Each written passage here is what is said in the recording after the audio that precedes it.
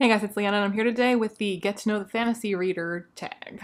I saw a few people do this, but the one that inspired me to actually do it myself, so he gets credit for this video, whether he wants it or not, is Alan from the Library of Alexandria. I would recommend his channel, but he is my nemesis, so I don't think I can recommend his channel, because that is not in keeping with the spirit of our ongoing animosity.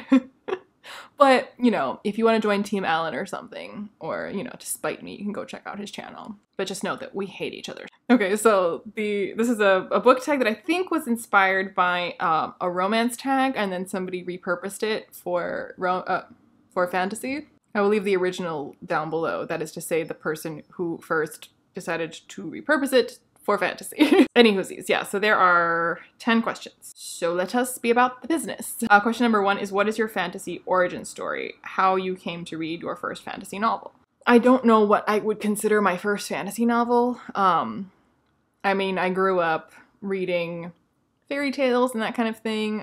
My dad is an avid fantasy reader, as I think if you've been watching me for some time, you are aware, because I've mentioned often books that he and I have both read. We buddy read Gardens of the Moon. I'm not sure. I'm not sure if this video is going up first or the one where we're talking about our buddy read of Gardens of the Moon. But so yeah, like reading fantasy was always like a thing. Like it was a given because we always had a ton of fantasy books in the house because my dad was always reading fantasy. So it wasn't like I didn't have to go off-roading an adventure into the area of the bookstore that had never before been explored before. It wasn't uncharted territory. It was like, well, duh, you read fantasy. I mean, I think my first proper fantasy novel was probably Harry Potter. And actually, it's my mom that read Harry Potter to us when we were kids. Like, we read, I think, the first 3 together. My mom reading it to me and my brother. And then we read the later books ourselves. So maybe Harry Potter, I guess? Because I was mainly reading, like, Nancy Drew and that kind of thing before, like Nancy Drew and the American Girl books, stuff like that, before Harry Potter came along. But I didn't really read any fantasy after Harry Potter until college, I think. Is that true? I can't think of any fantasy that I read in between. I was reading a lot of classics in high school, like by choice. I mean, there were ones assigned, but my like for fun reading was like The Phantom of the Opera or Jane Eyre or The Count of Monte Cristo. So I didn't really read fantasy until college. And the first adult fantasy book I read was Wizard's First Rule by Terry Goodkind. So the Sword of Truth series will always have a special place in my heart. I had a giant stack of books next to me, and when I said that my first fantasy book was The Sword of Truth, all the books came tumbling down like they were shocked. Couldn't have planned that. Okay, well, what was I saying? That I will always love the Sword of Truth books because they were my intro to fantasy. I still recommend them as a good intro to adult fantasy because they are very easy to read. They are very easy to like chew your way through. If you're intimidated by the length of fantasy books, like you will feel emboldened by them because you can knock them out really quickly. They introduce you to like most fantasy tropes and themes, so you kind of get like, it's kind of like in the way that like physics 101, most people who are physicists are going to find it to be a useless and childish class, but you need a physics 101 because you have to start somewhere. So I kind of feel like the Sword of Truth books are kind of like a fantasy 101. It's a crash course in all the tropes you're going to find in fantasy books, good or bad. And then from there, you can read the harder stuff, the gooder stuff. Question number 2 is, if you could be the hero or heroine in a fantasy novel, who would be the author, and what's one trope you'd insist be in the story? This took me a long... I did prepare some answers for this because I knew what the questions were like, and I was like, well, that's going to take some thinking. I can't wing this. So I did kind of prepare a few answers. So I struggled with this one because I read a lot of grimdark and a lot of stuff like that. So I wouldn't necessarily want to be in the books that I'm reading. So like, I love Joe Abercrombie, but would I want to be in the world of the First Law? Like, no, no thank you. I love reading about it from the comfort of my own life. No thanks. So I was thinking about an author that I like, whose like worlds are actually ones that like I would like to visit, that I wouldn't mind being in, and I landed on Laini Taylor. So for both the Daughter of Smoke and Bone trilogy and Strange the Dreamer, there's just such a lush, fantastical, whimsical, magical quality to the world she builds that would be dazzling to behold and to live through. So to visit the places she describes, or to have her write a brand new one, which I guess is what this question is, because it would be a whole new fantasy where you are the main character. So I would love Laini Taylor to write me, because I would be such a magical version of myself, and my life would be so magical and beautiful and poetical. As for a trope that I'd insist on being in the story, what I came up with was found family. I don't know if that is a trope. I think it is. And that's the only kind of trope that I'd want to be in. And I think Laini Taylor would handle it well. So a found family of extremely magical creatures and magical entities and magical beings. Yes. Please, I now actually want that, Laini Taylor, so if you're watching. Question number 3 is, what is a fantasy you've read this year that you want more people to read? I didn't say First Law for this, because even though I'm reading it this year, it is not the first time. So that seemed unfair. So I have 3 answers for this. Those are Broken Earth, Farseer, and Dread Nation. Broken Earth is just such like a staggering achievement that I think it just deserves even more attention. So I just want to like direct people's eyes towards it and awareness towards it.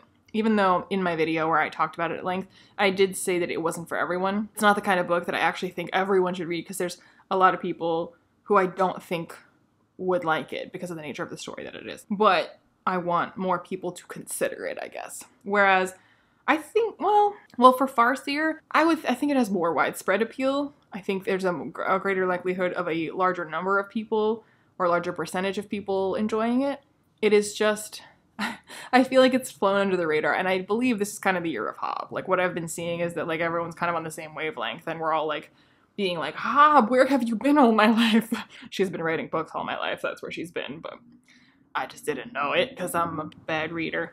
But yeah, Robin Hobb, it just feels like this like hidden little gem that you just like stumble upon and fall into head first, and just find yourself wading through the emotions that she makes you feel and being like, it hurts so good. And then Dread Nation by Justina Ireland is just the epitome of what YA could and should be. And she's got some really incredible work with themes and, you know, social and class themes. And she's just done such an amazing job weaving them into an interesting narrative that is, it doesn't pull away from being grim, it doesn't pull away from the harsh realities of the kind of situations she's depicting, but is approachable for the YA audience she's writing it for. And it's also, I think, the kind of YA that can be read by, you know, adults as well. It's nothing like Harry Potter, but in the way that Harry Potter, even though it's written for kids, is the kind of thing that anyone could enjoy. I think Dread Nation, that duology, I think canon should be read by all. Well, not children. Okay, not children. All humans who are YA age and up should read it. Okay, question number 4 is, what is your favorite fantasy subgenre? Or a subgenre. Wait, this is 2 questions.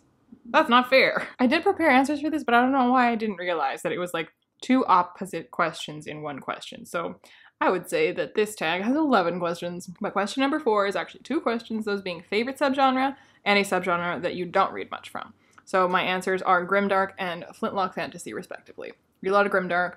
Not much. I can't think of any flintlock fantasy that I've read, except for perhaps Priest of Bones. That I guess might be flintlock fantasy. I do want to read it, though. It's not like I've avoided it. I just haven't. But I do read a lot of grimdark. Mainly grimdark. Question number 5 is, who is one of your auto-buy fantasy authors? One of, as I recall, yeah, I just listed them all. I couldn't choose. So, place your bets now if you can guess who I'm gonna say. My list in order of appearance, as I typed them, is Joe Abercrombie, Neil Gaiman, Robin Hobb, Laini Taylor, Leigh Bardugo. I didn't include on here some other favorite authors of mine because those authors, for example, Leo Carew, who wrote The Wolf, he's only ever written The Wolf and the sequel to it, The Spider. So he's an auto-buy author because, yeah, I want to read the end of the series. And if he published another series, I would probably want to pick it up. But I just feel like they haven't written enough and I haven't read enough from them to be able to say, oh yeah, they've written all these different things and I would just buy any of it. Because it's always been good. I mean, like this one thing you've written, I'm super into it. But I don't know if I can say you're an auto-buy author. I imagine you probably would be, but I don't know. Joe Abercrombie, well, he's Joe Abercrombie. I didn't really love The Shattered Sea, but I do plan to finish The Shattered Sea because I've heard that the second and third books are quite different and better than the first book. But so in his case, like it's mainly based on the First Law, but the First Law, he's also done so many different things with it, like with the standalones. They are all kind of a unique project within the world of the First Law, so I'd pretty much trust him for anything. And I've only read 2 books by Robin Hobb, but I also went ahead and bought like every Robin Hobb book ever after having read those 2, because I was like, let's do it. I think I'm safe in your hands. Laini Taylor has never let me down. Leigh Bardugo has never let me down. So, yep. I almost put Claire Legrand on here. Maybe I should have, because I did kind of automatically go out and buy everything that she's written. Okay, let's put her on there too. I didn't write her, but Claire Legrand as well. How do you typically... Wait, did I say Neil Gaiman? Yes, I did. I don't know why I skipped over him. Obviously Neil Gaiman, because he's my favorite author. Okay, number 6 is how do you typically... Fuck, don't give me notifications right now. I'm trying to read questions. How do you typically find fantasy recommendations? Is it Goodreads, YouTube, podcast, Instagram? Honestly, a lot of it is just Instagram. And it's not even like I'm following particular accounts that I trust and I'm like, oh, they liked this book, because I never read captions or very rarely read captions. I just scroll through Instagram and mindlessly like the pretty pictures. And if there's a cover that I scroll past it, I'm like, ooh, that's a pretty cover. Let me find out what that is. And then I buy it. That's how I find books. Question number 7 is, what is an upcoming fantasy release that you're excited for? The Wisdom of Crowds, is that what I put? It's what I put. By Joe Abercrombie. It's the last First Law book that we have to look forward to until such time as he announces more First Law books. But as far as we know right now, that's it. So I'm super pumped and also sad to know that it'll be it. But I think he's gonna write more. But for now, that's it. Yep. So that's the only answer I have for that. Question number 8 is, what is one misconception about fantasy you would like to lay to rest? That it isn't deep or complex.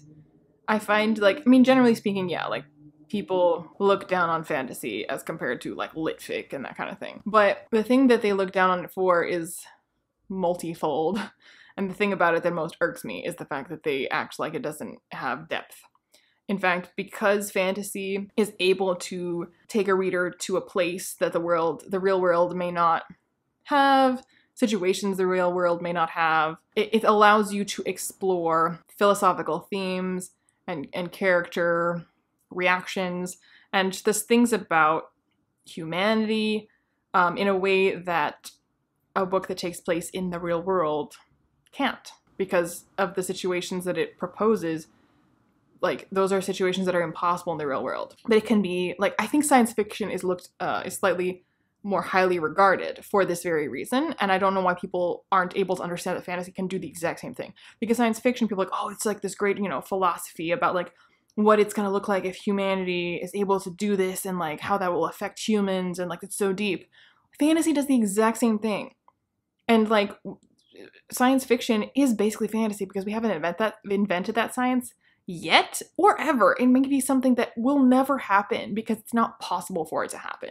So it's just like fantasy that has the nerve to say that it's possible, which it may not be. Whereas fantasy has the integrity to say, nope, this is not possible. I'm not suggesting that it is, but consider if it were possible, if such a thing did exist. Okay, let's examine what that might mean, how that might look. And if you're a good world builder, then you're doing a lot more work than somebody who's just writing a book that is like contemporary and about 2 people. That doesn't mean those aren't good books and they are not deep, but to conceive of a world that is different and then to go through the thought exercise, the butterfly effect of how that would change everything, from the culture to the landscape to the institutions to the religion to the food to the everything. If you've actually done it properly, that's an achievement. And it is very difficult to do. So fantasy can be very complex and very deep. Question number 9 is, if someone had never read a fantasy before and asked you to recommend the first 3 books that came to mind as places to start, what would those recommendations be? What did I say? Okay. Yeah, I'll stick with those answers. Sword of Truth, as I said before, for the reasons that I said before. So just insert answer from previous question here. In addition, Kingkiller, because I think similarly to Sword of Truth, but very differently, because I mean, I don't want to say that like, oh, Rothfuss, Centauri, Good Gun, they're all like on par, and I don't mean that at all. But I think Name of the Wind is an easy book to read. Like, it just like sweeps you up into this narrative. Patrick Rothfuss's writing is so lyrical that you just kind of like get lost in it. And I feel like somebody who feels intimidated again by a fantasy book and like learning magic and learning a new world and blah, blah, blah, they'll just be so sucked in to this magical lyrical world that I think it'll turn you into a fantasy fan if you weren't one before. And then Shades of Magic by V.E. Schwab, I think is like a more sort of like fast-paced and more more accessible fantasy. It's adult fantasy, but it's not doing an insane amount of world building. And it does kind of have the anchor of taking place at least a tiny, tiny bit in our real world in Grey London. So it has that kind of point of reality reference for somebody who hasn't read fantasy before. They can be like, I know what London is. And so from London, you know, you feel like you've got like 1 foot on firm, solid ground before you kind of like start trying to navigate this fantasy world and these magics. You have like a firmer like footing. And then question number 10 is, who is the most recent fantasy reading content creator that you have come across and you would like to shout out? I would say Luke Edwards, who I found recently, and I stumbled upon his channel because he had a really funny review of Jade City by Fonda Lee. And then I discovered that he had some other content that was also interesting. And then I decided to subscribe to him. And then I started talking to him. And he's a pretty swell, chill fellow. And it turns out we have a lot in common that we didn't realize. He's also vegan like me. He likes Marmite like me. We like a lot of the same British shows. Because I'm an Anglophile, so I watch a lot of British TV. So yeah, I would say check out Luke Edwards. All right, that's me as a fantasy reader, if you did not already know. Let me know in the comments down below how you feel about these questions, what your answers to them would be. If you agree or disagree with me about any of the answers that I gave. If you would also like to do this tag, feel free to do it. I'm not going to tag anyone because I feel like a lot of people have already done it. And I feel like if they didn't do it, they didn't want to. I might be wrong. Maybe you want to, in which case consider yourself tagged. I post videos on Saturdays, other random times as well, but definitely Saturdays. So like and subscribe, and I'll see you when I see you. Bye.